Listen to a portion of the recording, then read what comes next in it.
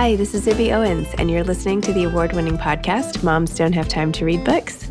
I'm also the host of Moms Don't Have Time to Lose Weight, and I'm the editor of the anthology, which you should run out and buy, called Moms Don't Have Time to, a Quarantine Anthology. All proceeds of that book go to COVID-19 vaccine research. And I'm the editor-in-chief of Moms Don't Have Time to Write, a new publication on Medium, and we're accepting submissions, so please send your personal essays there. And if all that isn't enough, you can follow me on Instagram at Zibby Owens, and my website is zibbyowens.com. Okay, now back to this amazing podcast. Patricia Engel is the author of The Veins of the Ocean, winner of the Dayton Literary Peace Prize, It's Not Love, It's Just Paris, winner of an International Latino Book Award, and Vida, a finalist for the PEN, Hemingway, and Young Lions Fiction Awards, New York Times Notable Book, and winner of Colombia's National Book Award, the Premio Biblioteca de Narrativa Colombiana. And this book that we're talking about today is called Infinite Country. She is a recipient of fellowships from the Guggenheim Foundation and the National Endowment for the Arts. Her stories appear in the Best American Short Stories, the Best American Mystery Stories, the O. Henry Prize Stories, and elsewhere. Born to Colombian parents, Patricia teaches creative writing at the University of Miami. Welcome, Patricia. Thank you so much for coming on Moms Don't Have Time to Read Books. Thank you so much for having me. I'm a fan of your show. Oh, I'm so glad to hear that. Thank you. Okay, Infinite Country. Tell me about this book. Can you tell listeners what it's about? And then I'd love to hear what inspired you to write it. Infinite Country is the story of a Colombian family fractured by immigration and deportation over 20 or so years, beginning at the end of the 1990s. And it follows this family through the turn of the millennium and all the changing times, 9/11, the war on terror, just the war on terror and what that brought in terms of changes in the immigration system, and then the onset of the Trump presidency. And then this family, as they grow, it starts with just following just a young couple. They have a baby and then another child and another child. It follows what happens to them as they're split up by deportation and all the complications that immigration brings to a mixed immigration status family. Wow. And you're of Colombian descent yourself, correct? Yeah, my parents are both Colombian and I'm a dual citizen. Were you born here? I was born here. And can I even ask about their journey to coming? Do they live in the United States? Obviously, you were born here. Yeah, my parents live in the United States. They came to the United States at different times, and they actually met in the United States and then got married in Colombia and then came back here to just start a new life with my brother and me. Wow. And I'm not to keep talking about your parents, but in the book, there's the grandmother figure with the, what do you call it, lavanderia, or who is firmly entrenched in her Colombian roots and doesn't want to leave and doesn't even want to leave her house. Do you have a relative who's still in Colombia, or was this all your imagination? Well, so Infinite Country is largely set in Bogota, the capital of Colombia, which is also my mother's hometown. My mother left her entire family to come to the United States. However, my mother's parents died. Her mother died before I was born, and her father died when I was a baby. So I never knew my mother's parents, really. My father's family, my father's from Medellin, another beautiful city. Most of them, his immediate family, came to the United States. So I knew my paternal grandmother, and I was very close to her. She was a mother of 9 children. Oh, my father my was gosh. And she was also the first writer in my family. So it's really from her that I understood what it's like to be someone who feels the need to write, who has stories to tell. So she is similar in being this, wonderfully huge maternal force to the grandmother character in Infinite Country, but she's also very different in that she left her homeland. She left her parents to come to the United States. And of course, Infinite Country follows 2 only children, Mauro and Elena, and how they come together to form their own family with their own children. And I come from a very, very huge Colombian clan. No, it's funny. I just interviewed a woman who has a book coming out at a similar time, if not the same day. Her name's Lauren Fox, and her book is Send For Me. And it was about the Holocaust, but it was the same thing. Mm-hmm. And that a woman and her baby and her husband had to leave behind their mother. And then she was back there. It's the same longing, but set in the Holocaust, but it's so the same. It's almost like things are not necessarily changing. They're just picking up and moving in different reasons and different political climates. But that sense of having to leave the loss of leaving a loved one or leaving a family, it's still it's just so ever present even today. Yeah, that's one of the things that Infinite Country explores, which is how it is a completely natural impulse to want to find a better life for your family, to provide a better future for your children. And it's really how the human race has survived for so long, is by constantly moving and migrating and seeking more resources. And it's a natural instinct. However, politics and society and all sorts of prejudices have kind of trained people to look at it as something negative, that this need for movement or this need for survival or just ensuring more security for your family is somehow something to look down upon, something to criticize. And it's really not, like you just explained. Diaspora is, the world condition. Mm-hmm. That's how the world as we know it came to be. I just left my little guy upstairs watching, like, he's doing homeschool or remote school, I should say, watching videos of like jaguars in captivity or something like that. And it's like the same thing, right? It's the animal instinct as well. It's like all of human nature. They're moving. They don't want to be in prison. Not prison, a zoo. They people. I mean, everybody, all creatures want to get up on higher ground, essentially. Yeah, and it's funny, we'll watch hours of documentaries about animals and the magic of migration, mm-hmm. and how they just know where to go, to find water or food. And yet when humans have the same sort of need and impulse and drive, we think, oh, what are they doing? It's, and it's a totally different mindset. I wonder if the animals are also sad and missing where they came from, because another very human and perhaps pan creature phenomenon is also this sense of a longing for home, right? So it's, on the one hand, you want to achieve and find better circumstances, but people long to have like a home base. And I don't know, it's like dueling concerns. I wonder if, Mr. Jaguar upstairs on the video is like longing for his mama jaguar somewhere. This is like a ridiculous conversation. I'm sorry, but it's just so prevalent, I guess.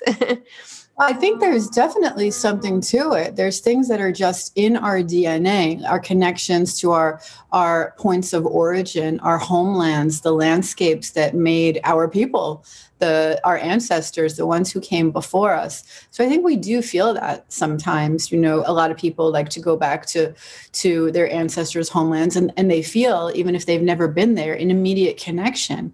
And I don't think that's imagined. I think that's from someplace deep within us that we don't even know how to describe yet scientifically. And a lot of things are passed through the body from trauma. Scientists have come to study this through Holocaust survivors. Like you mentioned, there's a lot of studies done on how trauma has been passed from Holocaust survivors to their descendants. And the same thing, a connection to a homeland and a lost homeland that you've been forced to leave. I think that also exists somewhere within us. Absolutely. And I am someone who, I can't go to summer camp without feeling homesick. Do you know what I mean? Like, I'm away from my home for a weekend and I'm like, oh. And so I found myself actually rooting for them to go back a few times, especially like when the second baby came, and the scene that you mentioned earlier, the 9/11 scene, where she can't even get Maro's attention because, I'm probably not pronouncing it right, because he's so busy stressing out about where they're actually going to live after having gotten booted out of all these different temporary situations. And she's sitting there wondering, am I hallucinating? Like, is this actually happening? Is it postpartum? Like, where are we going to go? And I'm like, maybe they should go back. Maybe they would be better off if they went home, but they don't. They just forge ahead. That's a question that follows a lot of immigrants through their whole life. Mm-hmm. A lot of people have this idea that when you make the decision to leave one place and begin a life in another, that the decision is made and, here you are, and life just moves forward. But it's really different in my experience, being the daughter of immigrants and all the immigrants in my community that I've grown up around. There's so much doubt involved. There's so much wondering if you made the right decision. There's so much wondering, wow, it's so tough here. Why don't we just go home where everybody knows us? and where, people love us, where everything that we know is, and everything is familiar and not strange, and we speak the language. So it's full of wondering if you made the right decision, because it's a huge decision. When people immigrate, they're essentially rupturing their family history and breaking ties for the future generations. And it can be very painful. And you often wonder if you made a mistake. And often there's this parallel life that continues in the place that you left behind, because that place is not going anywhere. It's still there. And in a way, it's always kind of calling you to come back. And there's a place to go back to. Of course, it's often at the price of the life that you made in this new country. So it's very often the dilemma of people who have made that decision to move from one country to another. Wow. Yeah. It would be interesting, actually, to have a book where, not that your book wasn't interesting, your book was very interesting and obviously so thought-provoking that it's like raising all these other questions. But to see a family and have like narrative plot lines, right? Where if they stayed, this is what happens. And then if they left and immigrated, this is what happens, and how their stories sort of unfold differently. Like, I don't know, that'd be neat if, for your next book. Sort of like Sliding Doors. Yeah, Sliding Doors immigration version or something. Yeah. Well, tell me about your writing. That's so interesting that your grandmother was a writer and that you feel that sort of in your DNA. Also, tell me about when you knew you were a writer and how you got started on this journey, not just with writing, but also for publication. I think I was writing as soon as I learned how to write, to put letters together. I used to draw a lot. My family is just full of creative people. Like I said, this painting behind me is done by my uncle. There are a lot of painters and musicians in my family. So everybody had some kind of creative outlet, and my family took everybody's creativity very seriously. But everyone had a day job. So I didn't know any professional writers. I just knew my grandmother, who had 9 children, but she used to lock herself away to write. And that was just her thing. And everyone respected it and lived around it and acknowledged it. And she never showed her writing to people. I mean, sometimes she would write these like epic letters to people, even people who lived nearby. And she would share poems and sometimes like little short things. But she wrote like volumes of things that nobody ever read. They were for her. So I understood that writing was like, first and foremost, something you do for yourself. To keep yourself company, for pleasure, for joy. So that's how I wrote my whole life. I used to keep a lot of journals and just write things, but I wrote to entertain myself, if I was lonely or just for fun, and just to explore my imagination. And I didn't have any professional ambitions really tied to it because I didn't know that was a possibility. So when I went to college, I didn't even know you could major in creative writing. I remember I took a creative writing class. It was like an elective. And I went to talk to the professor like during office hours. And I was like, oh, I'm really into writing. What can I do? And he looked at me and he was like, you? Like, you're into it? Like I wouldn't bother. What? That was it. I just, sort of stepped away and went back to keeping my writing private for years. I had another professor, really a fantastic professor, Norman Finkelstein, who taught philosophy. And he would have us write these essays like every week, a personal response to whatever we were reading in the class. And he would start writing me notes like, you're a really good writer. You should keep doing this. You should keep doing this. And by the end of the semester, and he was a man of not easy compliments, let's say. And he wrote me, which I still have, he said, you're a writer. You need to keep doing this. It's going to be very hard, but don't stop. That's all he wrote. And that just kept me going for years. And eventually I had other jobs. I lived in New York for quite a long time. I had a variety of jobs in New York, and I would just write for myself, again, just like out of pleasure. I took some workshops at night in various continuing education programs in New York until I finally decided. I used to go to the Barnes & Noble on Union Square. It's like the magazine section on the second floor. And that's where I discovered Poets and Writers magazine, which is full of ads for MFA programs. I didn't even know what an MFA program was. And I just started learning about these possibilities. And finally, I applied for an MFA program that was 3 years. And that's what brought me here to Miami, where I live. And I thought, well, I have 3 years. I'm going to see what I can do with this writing thing. And and a year after I finished, I was teaching. And I had an agent and I got a 2-book deal. And it sort of began from there. Wow. That's wonderful. Well, congratulations. That's a great story. I am impressed time and time again by the influence of teachers. Obviously, we know this, but particularly for writers, I feel like having an advocate early on makes or breaks it. And this is a story of like complete discouragement, which I find it heartbreaking. I mean, that one thing, what would you have written if you had not been discouraged? Would you have written more then? I don't know. It's just terrible. So anyway, I don't know. I just feel like the power of a teacher to bring out the writer in everybody is really notable, among other gifts that teachers give students. Absolutely. So what, are you working on another book now? Yeah, I have a story collection that will be coming out, I don't know, maybe next year or so. And then I'm working just in the very early stages of working on my next novel. Wow. And did your grandmother's writing, like whatever happened with all of it? Didn't anyone ever find it? Like, can you read it or?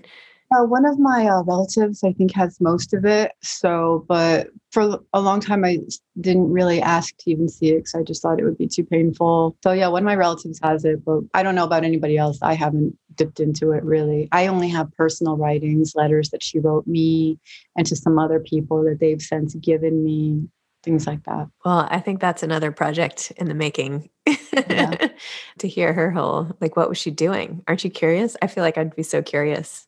My grandmother loved to write too, but she always dismissed it. She's like, oh, I'm more of a letter to the editor type of writer, And I'm like, no, you're not. And she would always write letters to the editor, like all the time, which is like, I don't know, is that even a thing anymore? Like hardly any publications. Yeah, I mean, all right.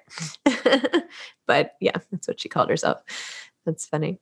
Well, what advice would you have for aspiring authors? I do teach. You were talking about teachers. I teach creative writing at the University of Miami. So we cover it all there. But, a couple of tips that are not just for students, but for my friends who are trying to finish a writing project, or when people ask me for advice. And I would say, don't be afraid of throwing away writing in order to get to the good stuff. Sometimes what I see is a lot of people are very attached to things that they've written that are simply not working, that simply need to go through more work. Because they're so attached to what they've already done, they can't really free themselves to get to the next level of possibilities. Another tip would be to just stick with it. Finishing a draft or finishing anything or the writing life, it doesn't happen overnight. It's really just an accumulation of days spent alone writing. It's a bit thankless on the day-to-day, but you don't really come to writing if you're looking for pats on the back at the end of each day. But if you can embrace that and settle into that, the rewards of just being able to live in your imagination are huge. And that's the real joy for me. The joy is in the work. It's not in so much in what comes after. Of course, it's wonderful to be able to connect with people over something you've written, but really on the day-to-day, what keeps me going and returning to blank pages is that I love it. That's beautiful. Love it. And are there books? Is there a genre that you like? Like, are you drawn to literary fiction yourself, or what type of book do you like? What type of book genre, I should say? I do love fiction. Fiction is my first love, novels and short stories. I do also enjoy poetry, memoirs, sometimes nonfiction books. Yeah, I try to push out of my habitual zones as much as I can. I like to read a lot in translation, and I'm kind of always looking for books that are not the obvious ones that everyone is recommending or everyone's talking about. So I'm always looking to expand my orbit of what I'm exposed to in writing. Because if you're not careful, the thing is that your reading universe can be very small, and based on what just people are recommending to you or what's being talked about. And there's so many other amazing books written and published, and not even just the United States, just around the world. And it's a way to discover so much more about the world. But I can recommend them. If you find them here, that's a good recommendation. Don't ignore those. No, of course not. I'm just kidding. Amazing. Well, thank you. This was so great. Your novel is beautifully written and really thought-provoking. And I feel like, I just feel like I see your characters as they move all over, with like these lines all over the country, right? As they move from Colombia all the way, like a little map of how they are just trying to make life better. And, in the lines is true inspiration. So thank you. Thank you so much. Okay. Well, thank you. Have a great day. Okay. Thanks, you too. Thanks for having me. Okay. Bye-bye. Thanks for listening to this episode of Moms Don't Have Time to Read Books. Don't forget to follow me on Instagram at Zibby Owens and at Moms Don't Have Time to Read Books. Also sign up for my newsletter at zibbyowens.com and sign up for my virtual book club and meet lots of authors on Zoom every other week. Thanks so much to Steve and Ryan at Texture Sound for the sound editing. And thank you to Morning Moon Productions for providing this fantastic intro and outro music.